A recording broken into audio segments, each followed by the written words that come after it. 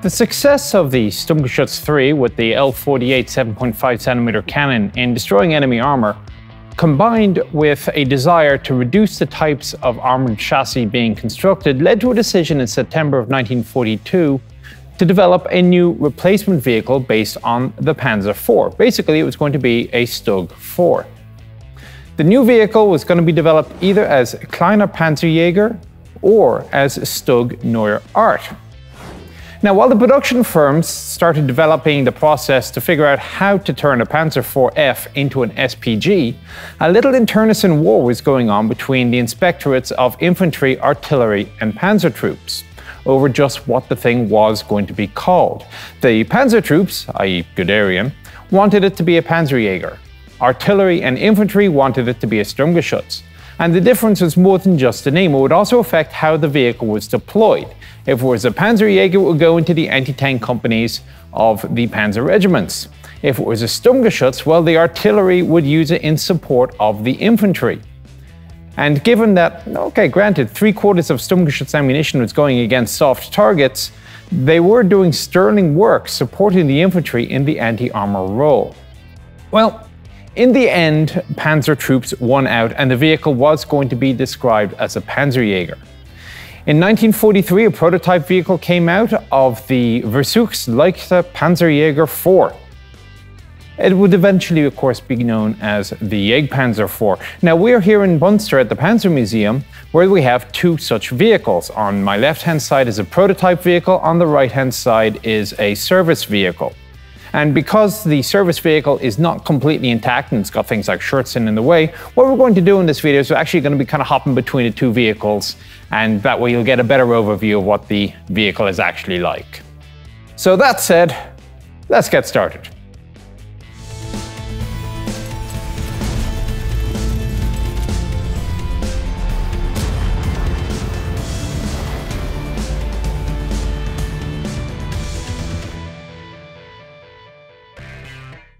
Before we get going, a quick admin note on the vehicle. This was made in July of 1944, but for whatever reason it's been backdated a little bit to look like an earlier production version, and I'll touch on those differences as we go around.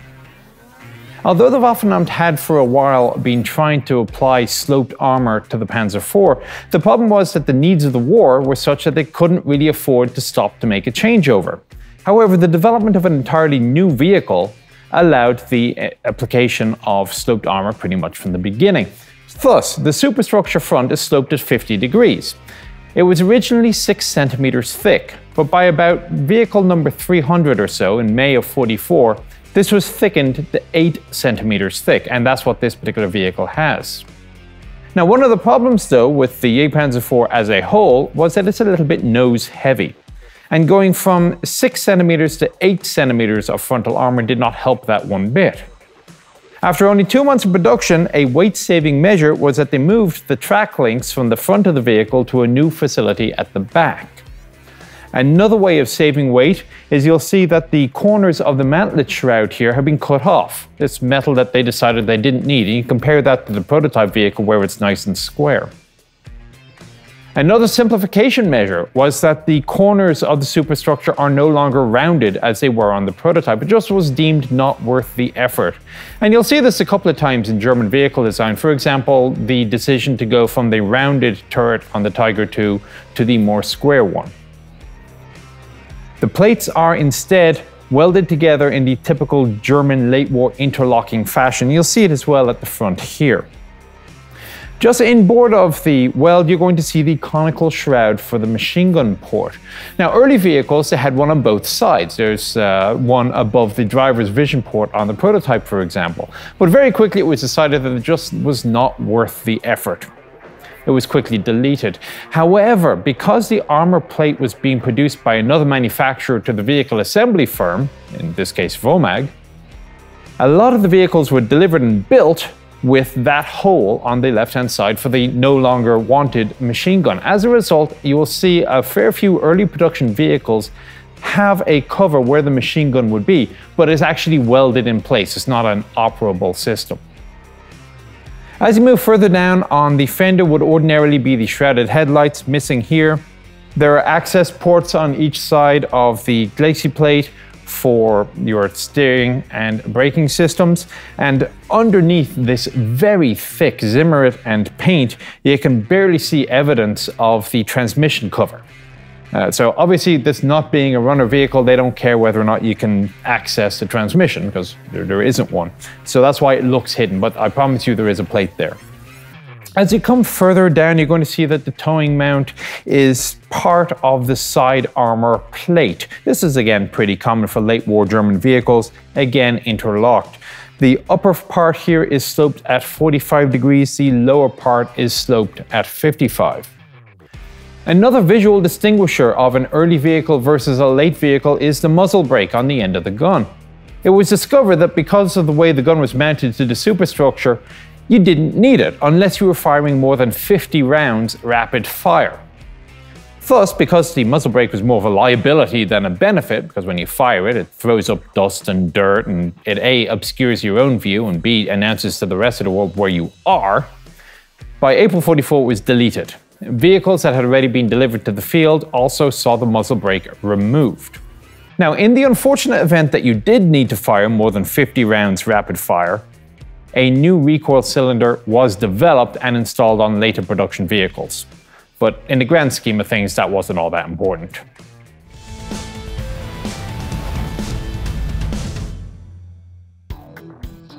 To get at the running gear, I've come back to the prototype vehicle because it doesn't have shirts in.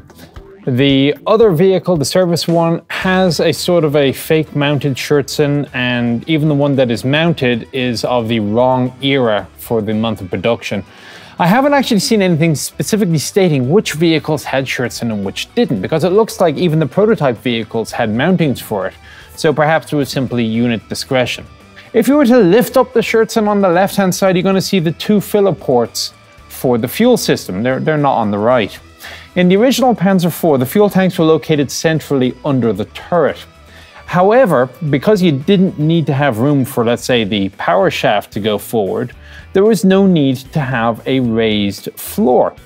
And all that was happening was keeping the fuel tanks here, you have a higher roofline on the vehicle. By moving the fuel tanks forward, it allowed the vehicle's roof to be lowered.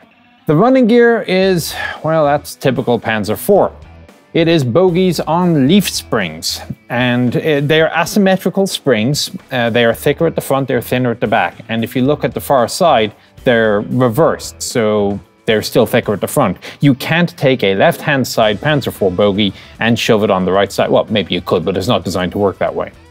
As I say, it's asymmetric, so what happens is that there is an axle here for the support bracket forward on to this wheel, which as you can see has a bump stop.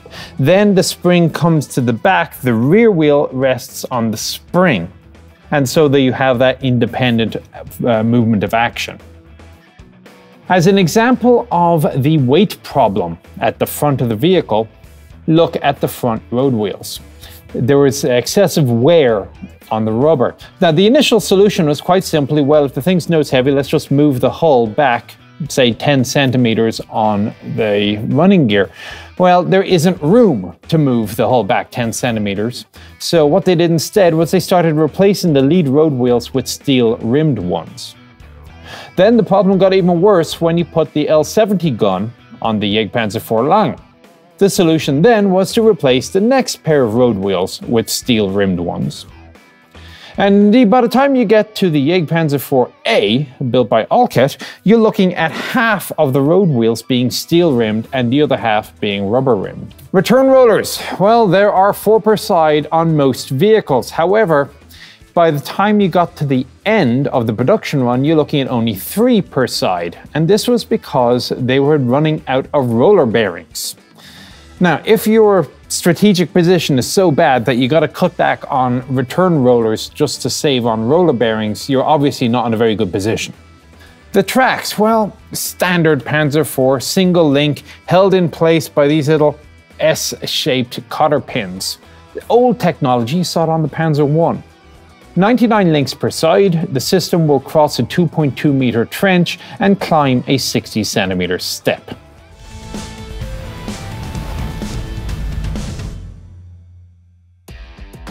The side armor wasn't bad. It's 3 centimeters vertical for the lower hull, and the casemate side is 4 centimeters sloped at 30. But the sleek rear paneling is just sheet armor, and its function is to protect the air intakes, which are back under here. This brings us now to the alternate position of the track stowage. Remember I mentioned that because of the nose-heavy nature of the vehicle, they moved the tracks from the front to the back. Thus, this vehicle having the tracks on front and back is actually wrong.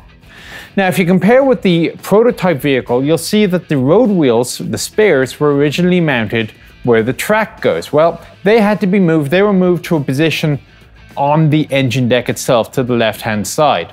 When you started seeing steel-rimmed wheels being applied to the lead bogies, what would usually happen is one of the spares would be steel and the other one would be rubber. As you go further down, there is the large horizontal muffler, the standard German type towing mount, and of course you can see how the track tension is done with this offset idler. Lift up the lock, apply muscle power to the screw system. That's it for the back. Now we start talking about the engine.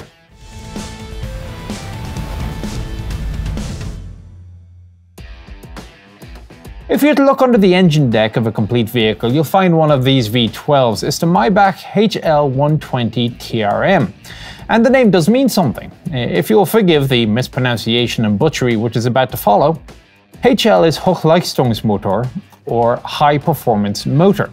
The 120 refers to the 12 liters of displacement. TRM, God help me. Trockensumpfschmierung und Schnapper-Magnetzünder, or in slightly easier terminology, dry sump and snap magnetos.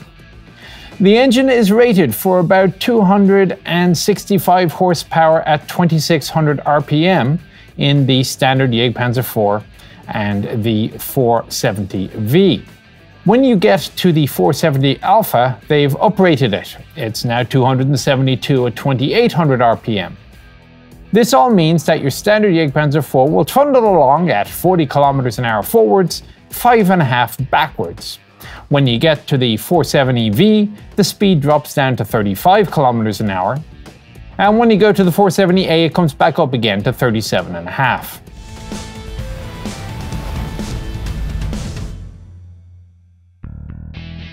Now that I'm on top of the prototype vehicle, you can see a general view of the roof and the stowage of the tools, complete with the hand crank and the very large wrench, which I presume is for the track tension. Now, on the regular Panzer IVs, with the exception of the very last variant, there is an auxiliary motor on the left-hand side towards the rear, and that came with its own fuel tank. Well, there was no need for the auxiliary motor on the Jagdpanzer, so that was deleted and replaced by a conventional fuel tank, so there are 3 on the vehicle, the one at the left rear and the 2 further forward. Total capacity 470 litres will get the vehicle about 210 kilometers on the road.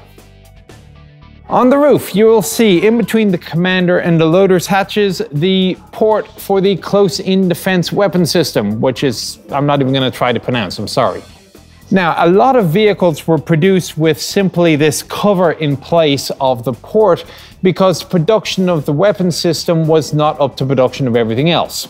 Finally, further forward, you're going to see the arc through which the gunner's periscope will traverse. You basically need to have a slot in the whole roof. As the gun traverses, the periscope will traverse as well. So it's a simple system, but perhaps a little bit more annoying than simply having a hole in the mountlet. Of course, you want to keep the slot covered, so what you actually have is the periscope surrounded by a sliding sheet of metal, which will always keep the slot covered no matter which way the gun is traversed. Anyway, that brings us to an end of the exterior tour and part 1. I'll see you at the next one, part 2, when we go inside. Take care.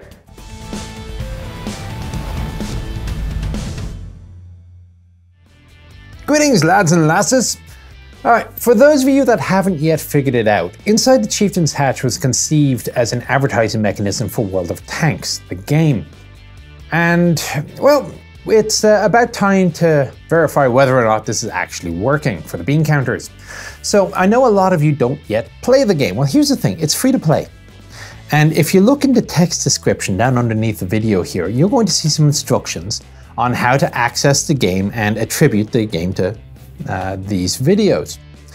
And as I say, it's free, so give it a go, download it, look at the vehicles in the garage, hit the tech tree and preview, play a few games. If you don't like it, uninstall, no harm done, hasn't cost you a dime. If you do like it, well, congratulations, you found yourself a new time waster while you wait for part 2 of this vehicle to show up. See you there. The 120 refers to the 12 litres of displacement, and if you forgive the pronunciation, TRM is Trockenschmeichshite. I'm not joking, it's Trockenschmierung und Schnappermagnetzunder. My camera crew is pissing themselves laughing right now. HL is Hochlook. What is HL? Is Trockenschmierung und Magnetschnapper. Or basic Schnappermagnetzunder. Jesus. We're gonna be here all day. TRM, gotta help me.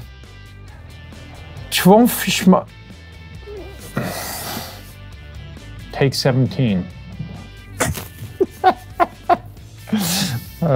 I understand that German is a very simple language because it's very logical, but my God. Oh, we got the bloopers on this one. Trockenschmierung und Schnappermagnetzunder. Or if you prefer, dry sump and snap magnetos.